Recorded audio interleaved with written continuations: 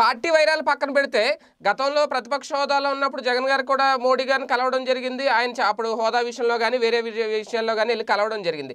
ఇదే టైంలో మొన్న విశాఖలో జరిగిన యాజిటేషన్కి సంబంధించి ఇప్పటివరకు జనసేన పార్టీ నుంచి అనుకూలత కానీ వ్యతిరేకత కానీ ఎలాంటిది వినిపించలేదు. ఈ నేపథ్యంలోనే పవన్ కళ్యాణ్ గారితో కలిసి కానీ లేదంటే పవన్ కళ్యాణ్ గారితో చెప్పించి కానీ ఢిల్లీ వెళ్ళే ఆలోచనలో ఉన్నారు చంద్రబాబు గారైనా కూడా ప్రచారం జరుగుతుంది. అదేమన్నా జరుగుద్దా? అంటే పార్టీ పరంగా పక్కన పెట్టి అధికార పార్టీని కేంద్రంలోని అధికార పార్టీని కలుసుకొని తమ గోడు చెప్పుకునే పరిస్థితి ఏమైనా ఉంటుందా? అసలు ముందు భారతీయ జనతా పార్టీ చంద్రబాబుని దగ్గరికి రానిచ్చే ఉద్దేశంలో లేదు. కేంద్ర ప్రభుత్వ పరంగా అయితే వింతపత్రాలు ఇస్తే కనుక రాష్ట్రపతి గారు తీసుకుంటారు, లేకపోతే మిగతా మంత్రులు ఇచ్చినా తీసుకుంటారు. ఆ తీసుకునేది కూడా ఎంతవరకు అంతవరకు లిమిట్ అయి ఉంటుంది. అంతే తప్పించి వాళ్ళ చంద్రబాబుని నమ్మి భారతీయ జనతా పార్టీ ముందుకు వచ్చేటైతే మొన్న జనసేనతో పాటుగా తెలుగుదేశంతో కూడా కలిపి పొత్తు పెట్టుకునేది. ఎప్పుడైతే జనసేనతో పొత్తు పెట్టుకుని అది కూడా తెలుగుదేశంతో బంధం లేదని తేల్చి చెప్పిన తర్వాత ప్రస్తుతానికైతే మేబీ ఎలక్షన్స్కి బిఫోర్ కనుక ఏమన్నా బీజేపీ వేరే స్కెచ్ ఏదన్నా వేస్తే చెప్పలేం. కానీ లాస్ట్ 2024 కంటే A23లోనూ ప్రస్తుతం ఉన్న సిచ్యువేషన్లో అయితే భారతీయ జనతా పార్టీ చంద్రబాబుని దగ్గరికి రానిచ్చే పరిస్థితి లేదు.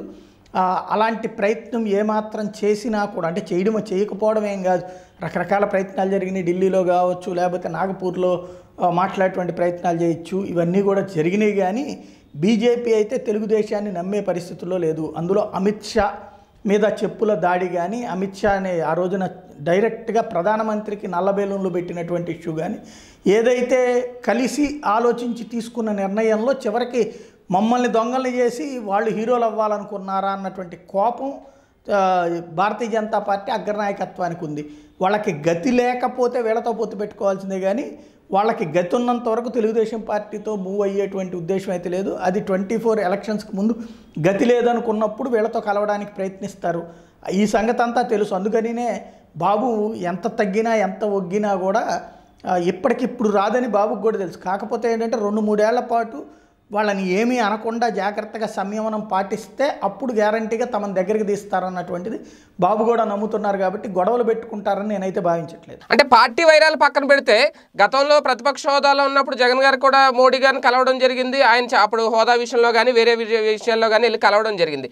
ఇదే టైంలో మొన్న విశాఖలో జరిగిన యాజిటేషన్కి సంబంధించి ఇప్పటివరకు జనసేన పార్టీ నుంచి అనుకూలత కానీ వ్యతిరేకత కానీ ఎలాంటిది వినిపించలేదు. ఈ నేపథ్యంలోనే పవన్ కళ్యాణ్ గారితో కలిసి కానీ లేదంటే పవన్ కళ్యాణ్ గారితో చెప్పించి కానీ ఢిల్లీ వెళ్ళే ఆలోచనలో ఉన్నారు చంద్రబాబు గారైనా కూడా ప్రచారం జరుగుతుంది. అదేమన్నా జరుగుద్దా? అంటే పార్టీ పరంగా పక్కన పెట్టి అధికార పార్టీని కేంద్రంలోని అధికార పార్టీని కలుసుకొని తమ గోడు చెప్పుకునే పరిస్థితి ఏమైనా ఉంటుందా? ఇవన్నీ అయితే తెలుగుదేశం పార్టీతో ఇప్పుడు ట్రావెల్ చేయడానికి సిద్ధంగా లేరు. బీజేపీతో పొత్తు పెట్టుకున్న తర్వాత సరే కొన్ని అమరావతి లాంటి విషయాల్లో ఆయన తెలుగుదేశం పార్టీకి అనుకూలంగా వ్యవహరిస్తున్నారు అన్నటువంటి ఫీలింగ్ ఉన్నటువంటి దశలోనే ఇక్కడ ఈ ఇష్యూలో ఆయన ఇన్వాల్వ్ కాలేదు. ఎందుకంటే అది తెలుగుదేశం పార్టీ అధినేత వెర్సెస్ ప్రభుత్వం అయింది అక్కడ, లేదా వైసీపీ అయింది. టీడీపీ వెర్సెస్ వైసీపీలో తను ఏలు పెట్టుంటే కనుక ఖచ్చితంగా తను బద్నాం అయ్యి ఉండేవారు. ఆయన ఏ స్టేట్మెంట్ ఇవ్వకపోవడం అన్నటువంటిది బాధ్యతాయుతమైనటువంటి అంశం. కాబట్టి అక్కడే అర్థమైపోయింది కదా ఇక్కడ ఎంతవరకు అనేటువంటిది. ఇంకోటి ఢిల్లీలో కావాలంటే కలవచ్చును, కలిసేసి బయటకు వచ్చి హోదా గురించి అని కనుక ఏం చెప్తే అప్పుడు ఎక్కడికి పోతుంది పార్టీ పరంగా. ఇంకోటి ఈవేళ ఒక ప్రతిపక్ష నాయకుడు హోదాలో వింతపత్రం ఇస్తానంటే తీసుకోవచ్చు అక్కడ మోడీ అయినా సరే.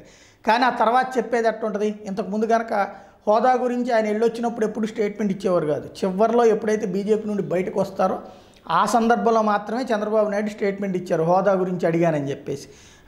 అది కూడా ముందు ప్యాకేజీని ఆయనే కదా కన్విన్స్ చేసుకుంటూ వచ్చింది.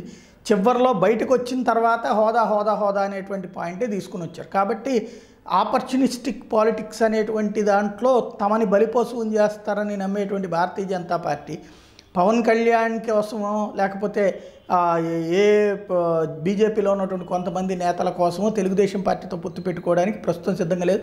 పొత్తుల ఎత్తులు అనేటువంటిది 2024లోనో 23లోనో ఒకవేళ జమిలీ ఎన్నికలు అయితే 22లోనో టైంలో చూడాల్సిందే. కానీ ఈలోపు తొందరపడే ఉద్దేశం అయితే ఆ పార్టీ దగ్గర ఉన్నట్టు కనిపించట్లేదు.